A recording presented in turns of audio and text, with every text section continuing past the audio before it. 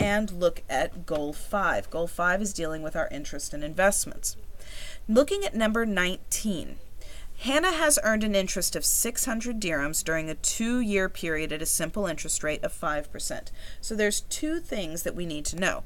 We need to know if it's simple or compound.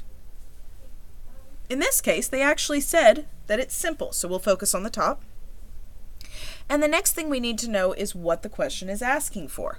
What was the present value of her investment? So what they're asking for is P. So we come over here and we look at the formulas. Okay? Go ahead and just put this right under there so you can kind of see it.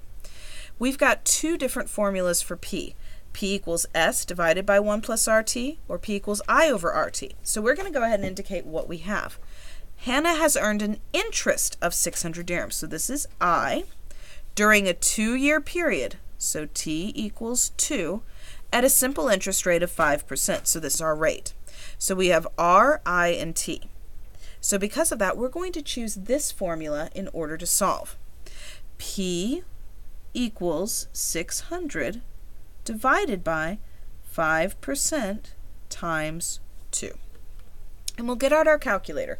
If your calculator hasn't already been reset, go ahead and hit Shift 9 to clear it back to normal. So fraction 600 divided by 5% times 2, and we get the answer of 6,000, or in our case, A.